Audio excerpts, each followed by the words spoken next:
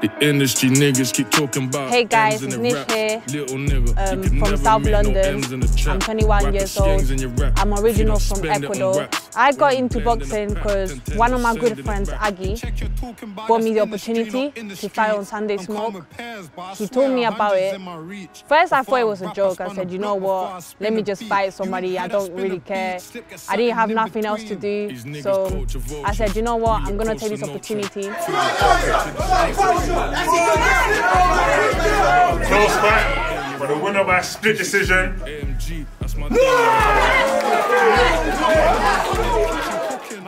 Then after that, as soon as I got my following up on Instagram and TikTok, that's when Aggie told me you should take this more seriously. It can take you places. If you take it seriously, I can see potential in you. So that's why I wanted to take boxing seriously. What boxing experience do I have? I started this like basically 4 months ago, literally. I didn't have no ambition of doing boxing before. Like I thought about it. I said, yeah, I wanted to do training, just do boxing and stuff, but I never took it seriously. 4 months ago, when Aggie told me to fight Cheyenne, I said, you know what, do it. That's the only experience I had 4 months ago. Old school stepper, original queffer, now we just fund them. Made 95s, I'm a 95s, or you can say 110s. Yeah. I'm like M1, they ain't even seen 1M. 8 man and 1 sking. Why you think we just run them? You're stronger than me, Shy, trust me. You're not stronger than me, Shy, trust me. My second fight I had with Riri, she could punch. You can't punch, You can't punch you either, can't bro. punch. You can't punch. I'm telling you that. You cannot punch. You cannot punch either, bro. You cannot punch, Shy. You cannot Big Riley, the one and only. I'm from Lambeth, West Norwoods. You already know what I do. Left O'Reilly, which I've been training. Big Nish. That's what we're going to start calling her. Big Nish. You understand? Because look, she's in shape. We're in shape. You know what I'm saying? It doesn't matter who she's going to verse. Like, it doesn't even matter. Do you know what I mean? She's too fast for you. She's training when you lot are sleeping. You understand? That's all that needs to be said. So all you get like all that chat, that yappy. Talk with these, innit? Talk with these, Reed boy. You know what I'm saying? Cause we're coming for you, you know what I'm saying? So yeah, like, I'm the director of Community Sparks Change. Like, we work with children, we train them how to box, keep them out of gang violence, knife crime, and just all sorts of violence like that. Like, we want to put them on a straight path.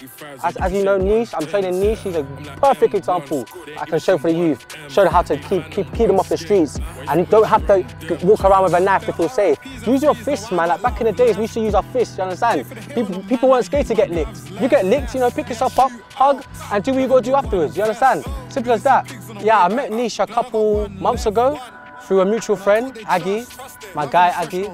And yeah, like, since then, like, we've just been training for a few months, like, doing all different types of drills, jabbing, movement, endurance, running, we've been sprinting, and like, we just developed like, not only like a boxing, like, coaching, mentorship type of thing, but like a friendship as well. Like, she's a really cool person, you understand? And like, she's really got a powerful story, do you know what I mean? That's why I really want to get on her side, and like, we're gonna show people what we've been working on for these few months, you know? Trust me, Wicked and Bad's gonna be mad. Trust me, trust me. What is your thoughts on the match?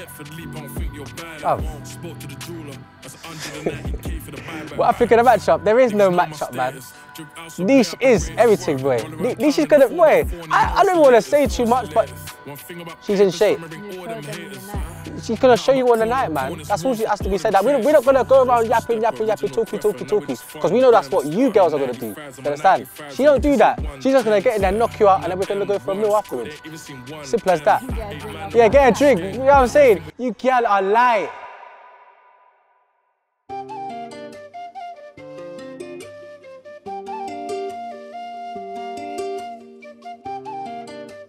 So, this shit crazy. Alright, Big Nish, we just finished our warm-up, we're about to train later. You understand? Yeah, guys, we just finished our warm-up here.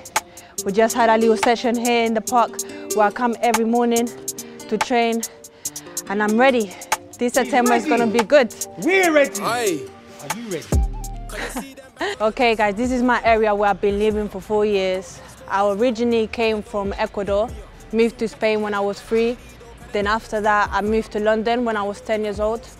Then I lived in Peckham for like 5 years, I would say. Then I moved to Stockholm.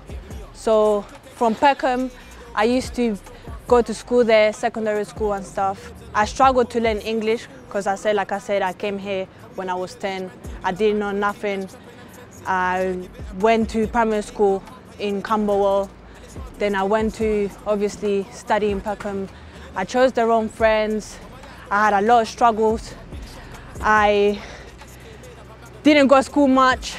I had a tough grow-up teenage life, to be fair. I was in the streets since I was 14 years old. And on top of that, I didn't have good relationship at my house. So I was living with a couple of my friends since I was 14. They moved to different places. I was in care at the age of 16. I was living with my friend after that for like 3-4 months. Then I met my boyfriend around 2018. Wait guys, because I needed him to be in this flipping, hello, come on. Okay, in 2018, I met my boyfriend. I was living with him for like 3-4 years. And we had a struggle. He helped me a lot throughout the years, brought myself up, met a couple people from his side. I met Aggie, thanks to him. Aggie brought me into this game. He told me about Sunday Smoke. He brought me the opportunity to fight Cheyenne in Sunday Smoke. And that's where boxing came into my life. And I took that opportunity because I was not doing nothing with my life at the moment. Yeah, it was COVID time. A bit of a dark place where we met. Yeah. Her housing situation wasn't the best, so it was kind of like couch surfing a bit. It was at the time I had a lot of that way. Oh, I had a lot of like bad friends. Go that way. So at the time I had a lot of bad friends and whatnot. So we kind of helped each other get out of that place. Yeah. We joined a college course together, and then basically. So yeah, we've been helping. Yeah, we'll be helping each other out. So then when Aggie came on the picture, he brought me the opportunity to boxing. And I took it because COVID times, I didn't have nothing to do. I was just at home, I didn't have no job.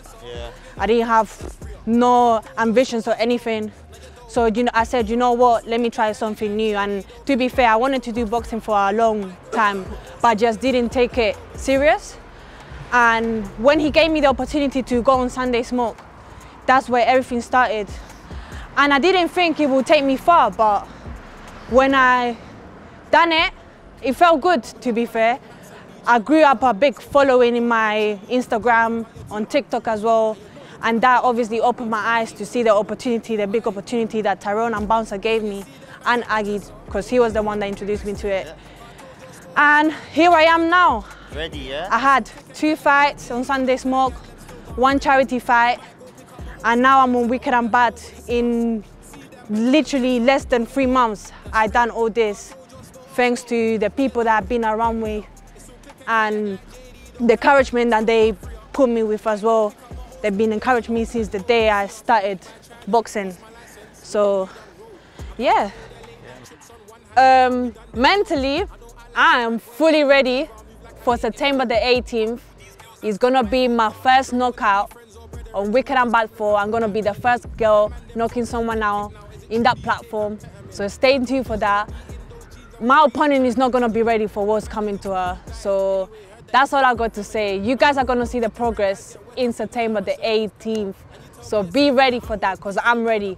And I hope everyone that comes to see me will be cheering me up and just have a good time.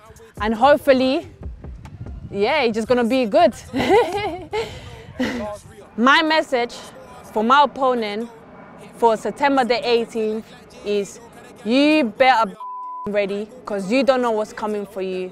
And I hope you understand that you should be training instead of drinking every day, because look at me, I'm in shape, and I'm telling you now, I'm gonna be ready for this fight. You're gonna be my first knockout, and I hope you're ready for that. You understand?